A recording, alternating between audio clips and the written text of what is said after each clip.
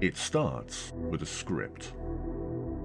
The first part of any mostly aimless, mostly pirate or any of my videos is the script. It's normally a Google Doc like this and will take a few edits and versions before it's ready. Once we know what everyone is going to do within the story, it's time to start recording.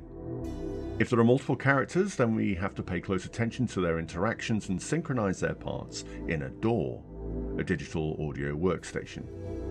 I use a tool called Mixcraft to arrange the parts, but we're not going to worry too much about that today.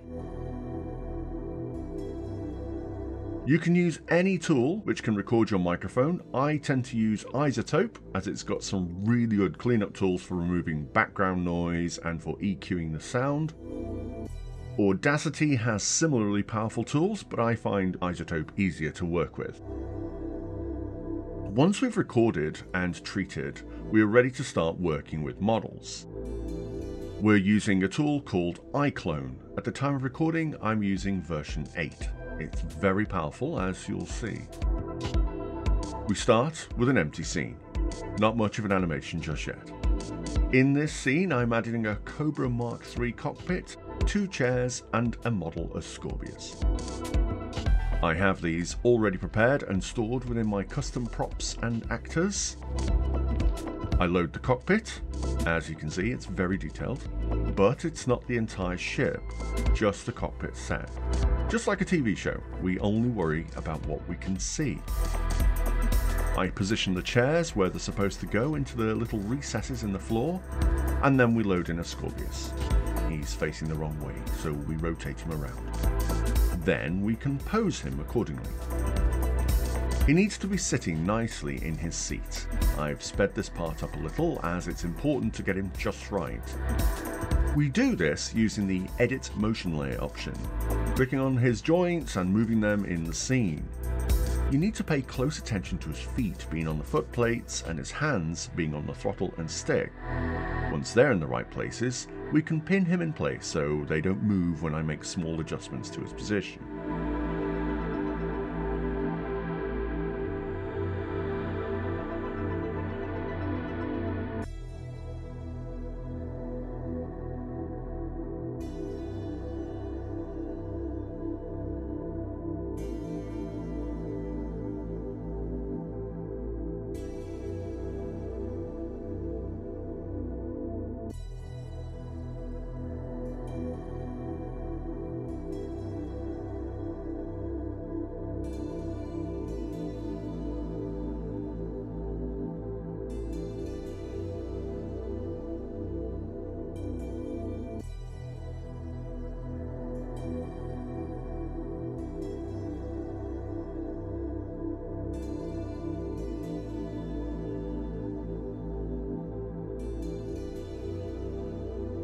Once I'm happy he's in the right place, it's time to start working on the animation.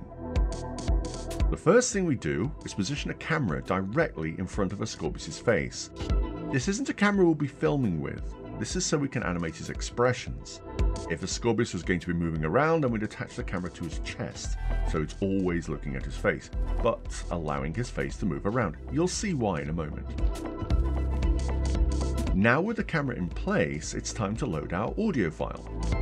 First of all, as we're only interested in the Scorpius, we'll hide everything else. This is to keep the frame rate as high as possible when we're animating. With the Scorpius selected, I select the Acculips feature and load my audio file. Acculips works by matching the spoken audio to text, which it then uses to generate Visemes, which move the mouse. There's 2 ways to provide this text. One is to paste it in and let Acculips match the text. The second is to get it to generate the text based on what it thinks it can hear. I typically choose the second option and correct it. Words it doesn't know are in red. If they're correct but unknown, like Thargoid, you can add them to the dictionary for later. Fix up any bad interpretations and then apply.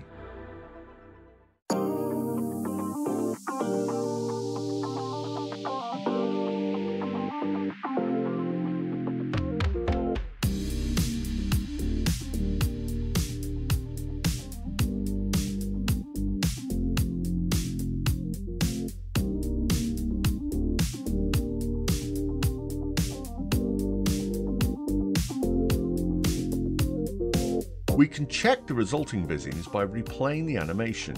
Make sure we can see the sound and Viseme track for Acculips, as we might want to make changes.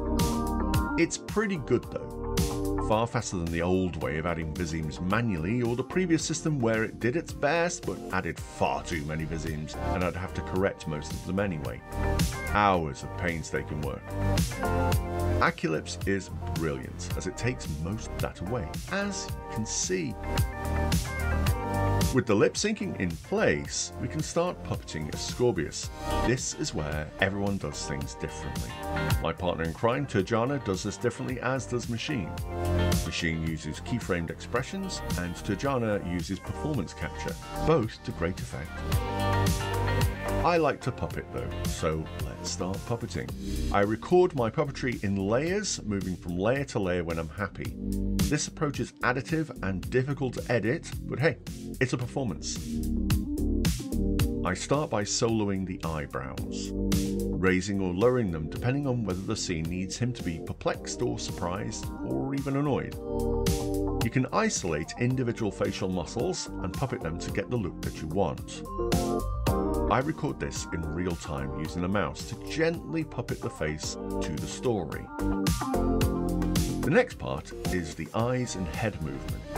In a typical scene, I'll animate the head and eyes together. I do this by selecting both the eyes and the head rotation. This really starts to bring the character to life, as you can see. Looking from left to right as if checking the panels or watching a ship out the cockpit window, or even looking over at somebody in the other seat and saying, "Oh hey Jane!"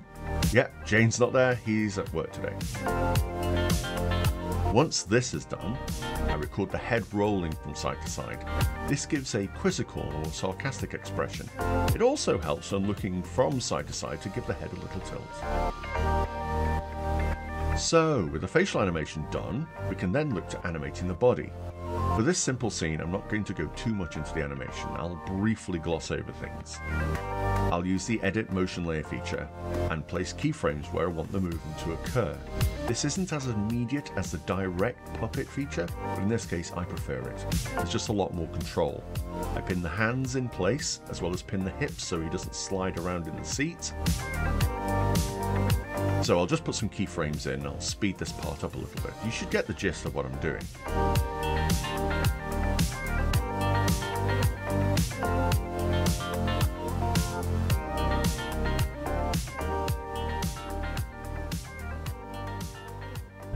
There, so now when I speak, I can emote better, I can look around, I can look at Jane's vacant chair, and now I'm ready for an episode. So shall we make a short skit?